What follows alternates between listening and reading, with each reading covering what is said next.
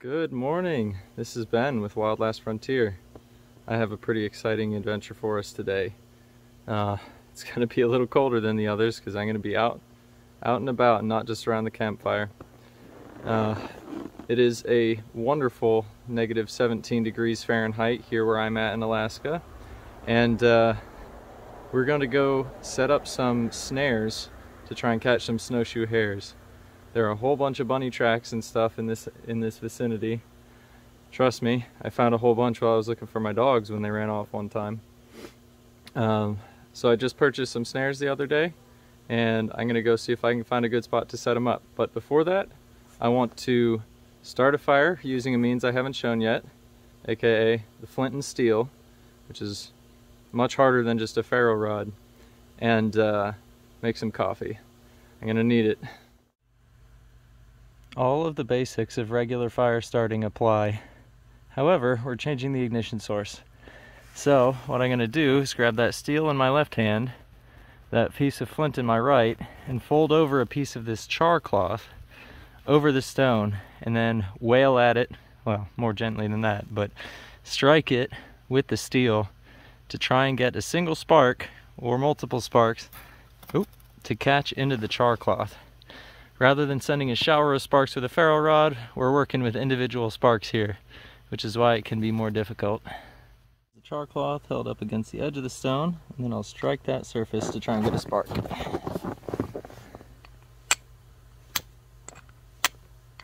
Well, spark's flying in the wrong direction. Oh, there we go. There's a little bitty ember on there. I don't know if you can see it. That was quick, faster than normal. So now I transfer that onto a piece of birch bark and hopefully get a flame.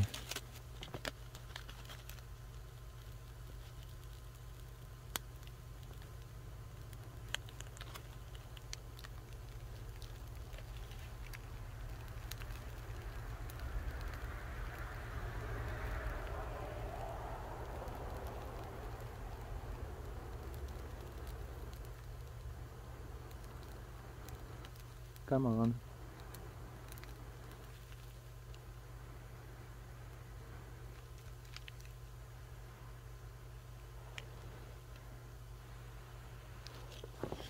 Dang it. Well, as you can see, it's hot enough, but I didn't get a flame, so I gotta try again. This is why it's a good idea to have a whole tin of this stuff on hand. Or if you're better at it, just start a fire first try.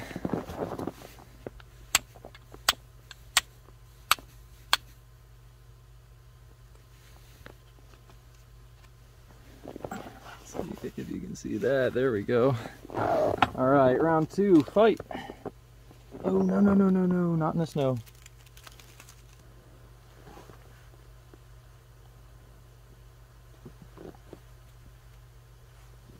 Lost it again.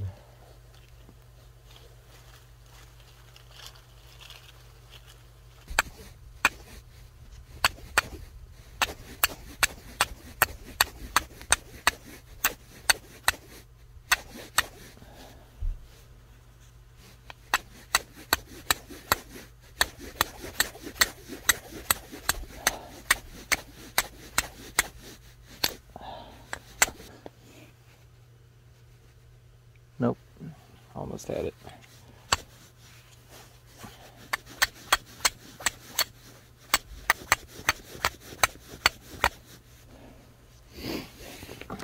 Alright, I give up. I guess this shows that flint and steel can work. Not sure why the bark didn't light, but it's definitely much more recreational and less of a survival tool. Not choose that if you were just going to take one thing with you. I'd rather have a lighter.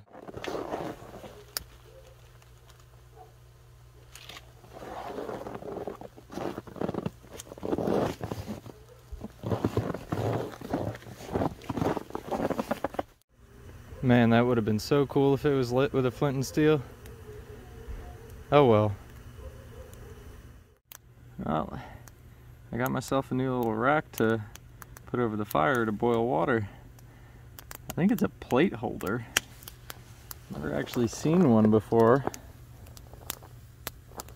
but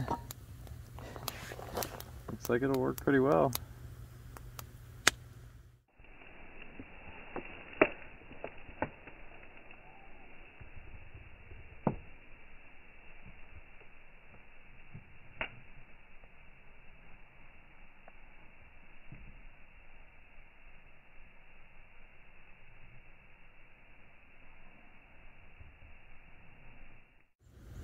Well, this is already one of those days where I have to move my chair a little closer to the fire. Whew. This canteen comes from a set, a Swiss Army canteen set. I like it. It's a little smaller than US military canteens, but it just fits the hand nicely. And that over there is the canteen that goes in it. Tall and thin. It'll fit in a backpack better than some other canteens I've seen, so.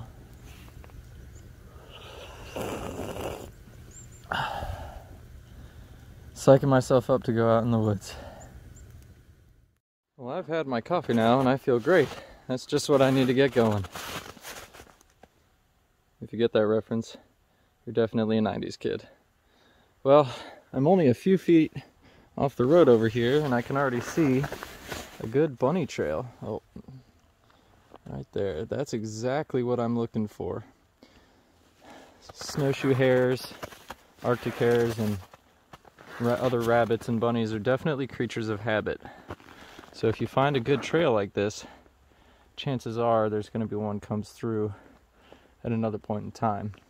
However, this being way close to the road, I'm not going to set up a snare here. That's a terrible idea. So I'm going to go somewhere back in there, far, well, decently far away from people, but definitely far enough away from any houses or anything that no pets are likely to get caught in it. Also, Alaska mandates that you track your traps of any kind at least once every 72 hours. I'm going to be checking these once to twice a day until I either get something or get tired of looking. But some thick brush back in there. Whew. This is going to be fun. I don't think that I've ever seen so much bunny sign in my life as I have back here, but I found the perfect spot for a snare. This right here has everything that you want for a snare setup, already natural. There's a little spot under there where the bunnies have been going underneath that branch, or these branches. It's blocked off on both sides by natural materials, whereas normally, and with other snares I might show you, you have to set up sticks or brush or whatever to funnel them into a location. And with this, it's already pre-built and they're already going under the branches. So I'm going to go ahead and set up a snare here. Then I'm going to mark it so it's easy for me to identify where I'd set it up. And there you go. Couldn't get a more textbook snare if I tried. Even though there is natural blockage and channeling of the sticks, I went ahead and put a few extras over here just in case they're tempted to go around. And the snare goes all the way from the snow up to above the log. So any part of the bunny's body that goes through there, I'm hoping it'll snag it. Hoping to get it around the neck for a near instant kill, very humane. But if not, like I said, I'm going to be coming and checking these once or twice a day, which is much more frequent than is mandated by Alaska law. Because I want bunny meat, and I want them to have a quick end to their lives. I also went ahead, tied a little bit of red electrical wire up here as a marker. Now I should be able to track myself back through the snow to this point, but if it snows, covers up my tracks, or it's dark or something, I do want something here to tell me where my snare is at. And if I get something in there, I will know it, because when bunnies get caught, they kick up and freak out and make a whole mess of the snow. And you're able to tell from a distance usually. So, alright, we go ahead and find 2 more spots and set them up. And here's the walk of shame. I found a nice good spot and realized I had left my other snares back at the old spot. So now I gotta backtrack my way through all this brush, grab my snares, and go all the way back. Oh, here we go. Don't leave your snares behind. Alright, snare number 2 required a decent amount more site preparation, but I think it's a good spot. So there, I've got the snare in this beautiful little opening, a couple twigs nearby. But at bunny eye level, I want them to look down that trail and see, oh, that's clear compared to this, and compared to that. So, if bunnies are like I think they are, and prefer the path of least resistance, they'll go straight through there. And there's number 3. Got another rabbit fence set up, blocking off either side, using some pre-existing blocking terrain. There's fallen tree branches there that were already over each other, and I saw that the trail went underneath. So, after sprucing it up a bit, pun intended, I now have my 3rd and final snare. Alright, I'm going to check these tonight before I put this video out. See if I get anything. Whew. Well, there you have it.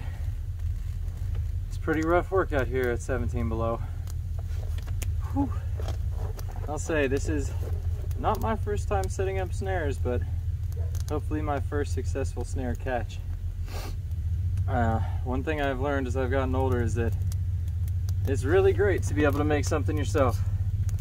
Invaluable, in fact. But sometimes purpose-built equipment just makes all the difference. So instead of trying to make my own snares, I bought some. $1.89 a piece. If that gets me a bunny, well, that's worth $20 of trapping line and making them myself. Alright, well, hopefully I have some success. Even if I don't, I had a lot of fun. My old man body. Off I go. Check the traps for the first time. It's been several hours since I placed them. It gets dark here around 4 p.m. now. So I guess we'll see what happens. Got a light snow falling, you can probably see. I can still very easily follow my tracks out to where I put the traps, so wish me luck.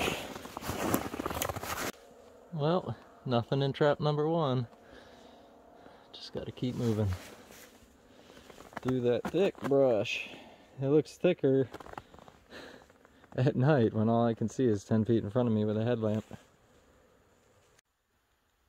Nothing in snare number 2 either. In fact, I haven't seen any bunny tracks at all. Maybe they'll be more active in the morning, but still gotta check them. And nothing in snare number 3. Alright, I'll check him again in the morning. If I don't get anything then, I'm just gonna wrap this video up and maybe make a separate video if I do get one later on. Tell you what though, these woods are spooky at night. I should have done a Halloween themed episode out here.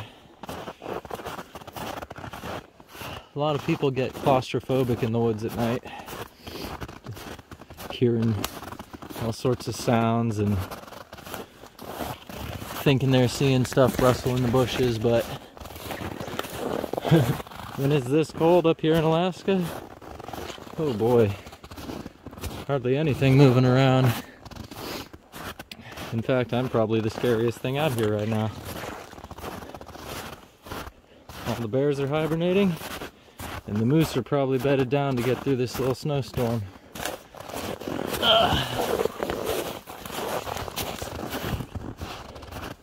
But you know, I guess there's one thing out here that's more scary than me, and that's the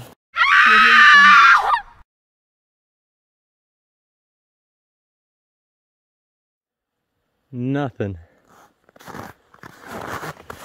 Nothing in the snare. Fresh bunny tracks right on the other side. Doesn't look like it went through there. Hard to say. Or maybe he just slipped right through. Whew, it's like almost negative 25 right now though, so yep. Oh cool, would you look at that? Fresh bunny tracks, a little bit of bunny poop. Nothing in the snare. Alright. Nothing in snare number 3 either. Oh boy. There are a lot of fresh bunny tracks around here, or maybe not a lot. I've seen at least 3 to 4 sets of fresh ones, but and fresh meaning last night or this morning after the snowfall. Unfortunately, that's not good enough if they didn't get in the trap. And I'm not coming out here with a rifle and looking for them. It's way too cold to bother doing that. I'll let the snares work for me. Alright, well, thanks for watching. I hope it was interesting at least. I know for my part, I've enjoyed it. Oh, regardless of how cold it's been. Just getting out and seeing some new territory and practicing a skill. And getting to show how twisty and turny these woods are back here. Alright, thanks for watching and have a good one.